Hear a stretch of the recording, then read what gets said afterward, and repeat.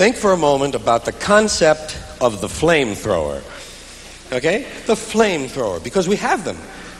Well, we don't have them, the Army has them. That's right. We don't have any flamethrowers. I'd say we're fucked if we have to go up against the Army, wouldn't you?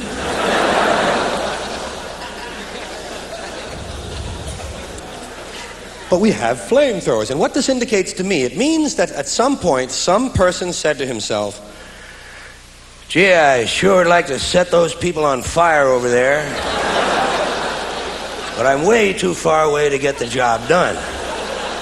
If only I had something that would throw flame on them.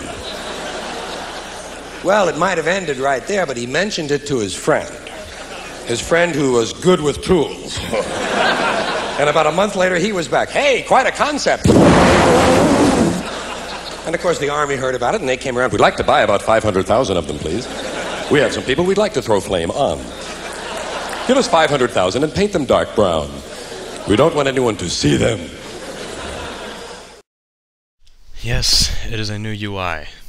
Fucking sue me. I did not want to go through all the bullshit. I mean, I sat there and tried, and I really tried to motivate myself to make a very instructional video of me zooming in on every last part of my UI and explaining what every little bit does and all that, but it just wouldn't work. I mean, it was really hard. Like, there's no fight out there that really explains every last bit of it.